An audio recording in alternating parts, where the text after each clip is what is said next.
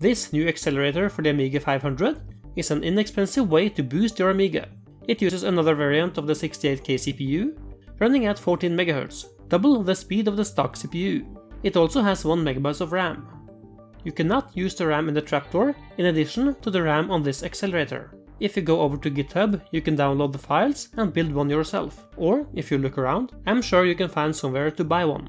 It comes in 3 variants, one with only the faster CPU, one that adds 1 MB of RAM with 0 wait states, and the last one gives you the option to disable the RAM by holding down Control Amiga in 5 to 6 seconds.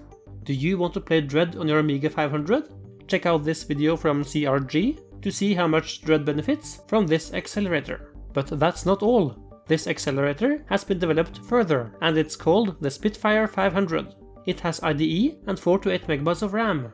Check out Retro Django's video to see it in action.